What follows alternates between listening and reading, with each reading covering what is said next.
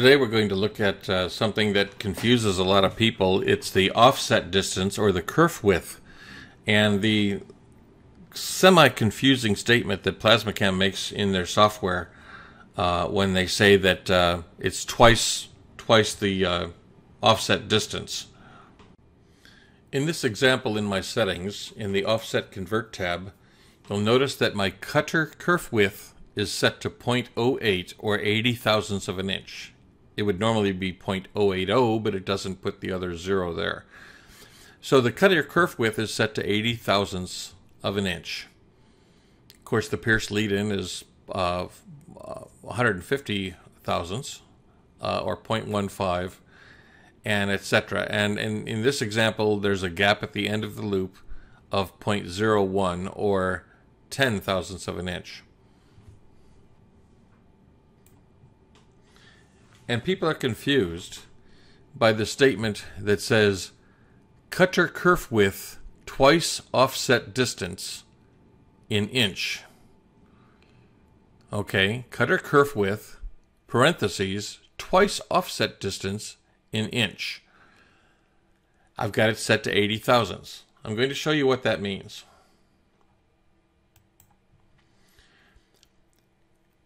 If I take this design here and I convert it to a cut path, I'm going to say N, convert to cut path, and I'll just click on the outside here and create my cut path. Now right click to break out of the tool.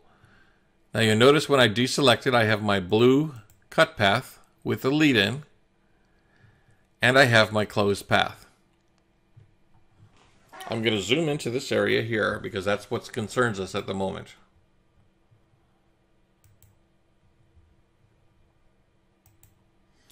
In my Design tab, I'm going to set the text height to 0.05 inches because that's all I'm going to need to see it.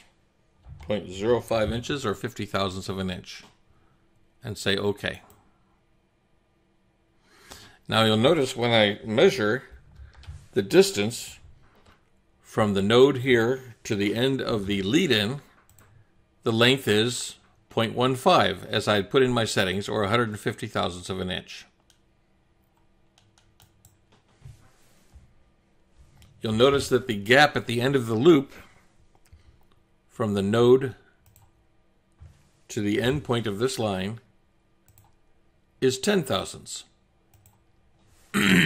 which is what I put in my settings for gap at end of loop. That's right here. Normally this would be set to 0, but I set it at 10 so you can see what it's referring to. However, I have set my torch kerf width, the actual groove. If you take the torch and you cut a straight line through the material and take a feeler gauge, slip it into the slot that it cut, how wide is that slot? Well, I'm saying that the slot is 80 thousandths of an inch. So if I say Q 0.08, it gives me this circle. And I will just put it on this path right there. Now this is your square over here that we're cutting. To make it clearer, I'm going to show solid closed paths. We're trying to cut this square out of this material. So by setting the kerf width at 0.08, the number that's referring to, from the quadrant to the quadrant, is 0.08 inches. You see that?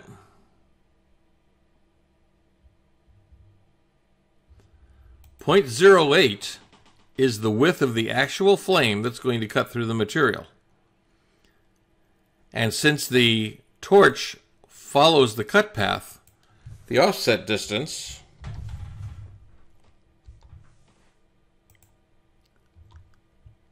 will be 0.04.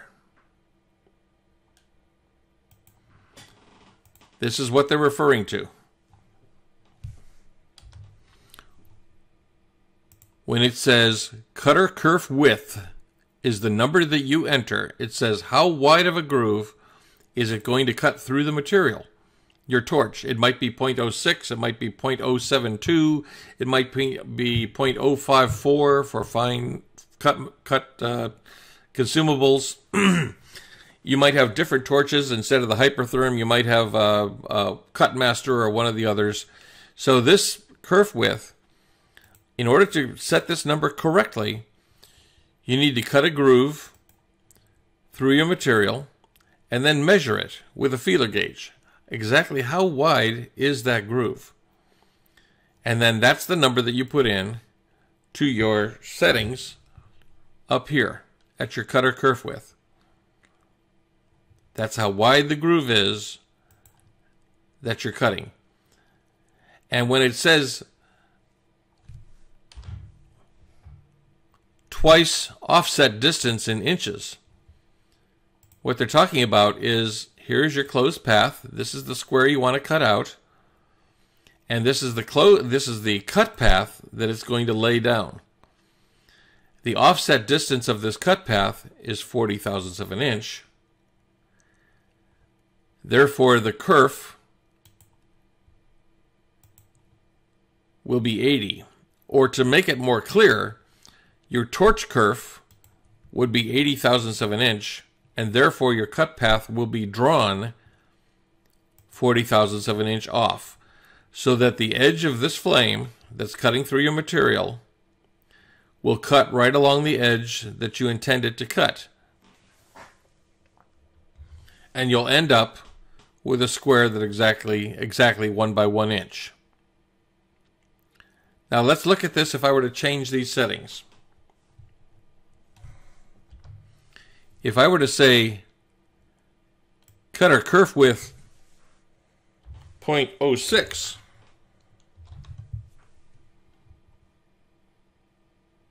and say OK.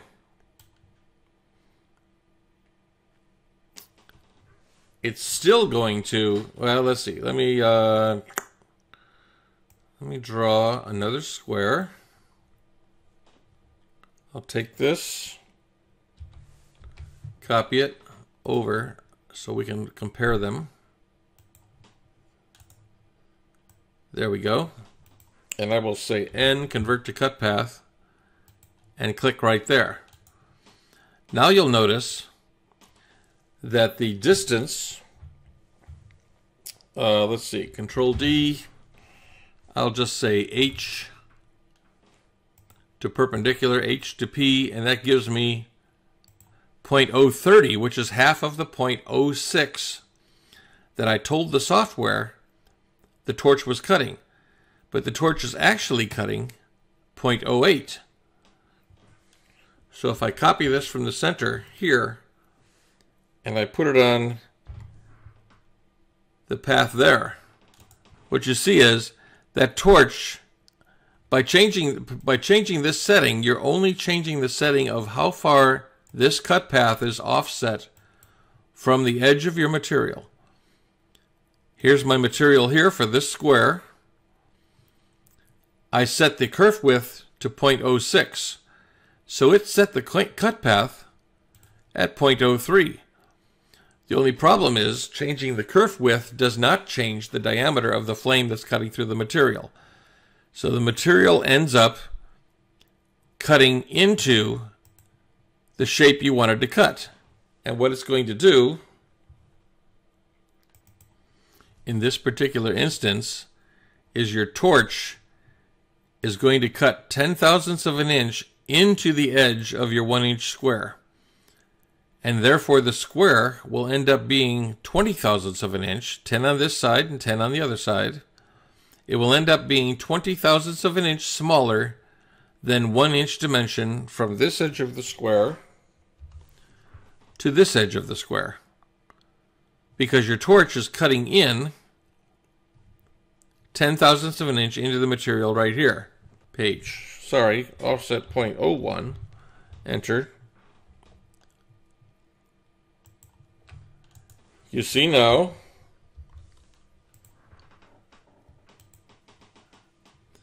that the torch is cutting along the edge of this. That's what it's going to give me when it drops out, but this is what I wanted. So that square is going to end up being 20 thousandths of an inch smaller than it should be because I entered the wrong kerf width in the software. The software cannot change the diameter of the torch. So you have to tell it how wide the torch is cutting through your material here.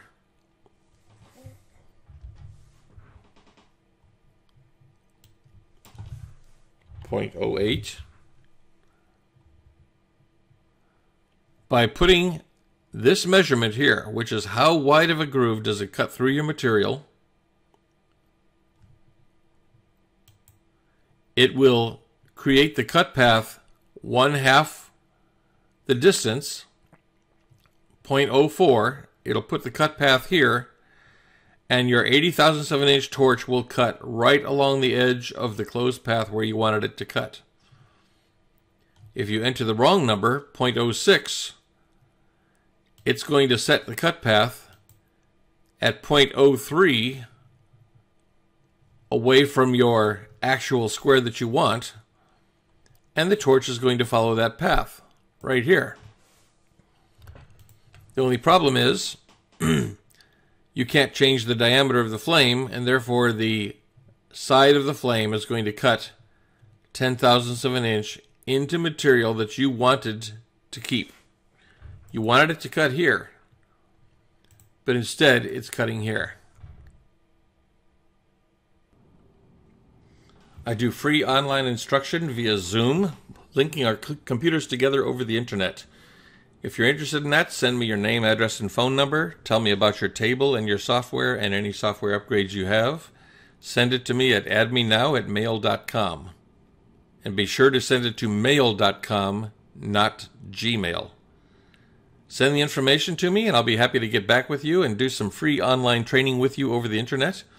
I also do on-site training. I will come out to your home or office anywhere in the 48 United States and do one-on-one training with you. My fee is currently $700 per day for that. It's per training day. That includes my travel time to and from your location. It covers my hotel, my food, the fuel, the wear and tear on the truck, and the maintenance of my home during my absence.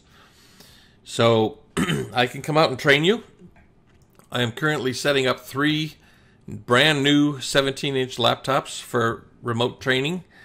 So it's going to be a crisp and clean situation to set up a training situation. I can train you and your wife, or you and your son, or you and your grandson or granddaughter, etc. I can train up to 3 people at a time with my current setup. And if you have more people than that, I have other computers I can drag out if necessary.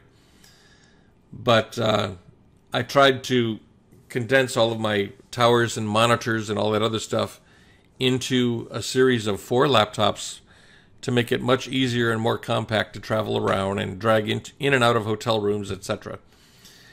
I hope you've enjoyed this video, and I hope this has explained the importance of measuring the kerf width, which is the width of the actual cut your torch makes through the material, and then putting that setting in the settings so that the cut path can be set at the proper distance so that the edge of the torch can cut right along the edge of what you intended to leave behind, instead of losing 10 or 15 or 20 thousandths of an inch of that material because your kerf width is improperly set.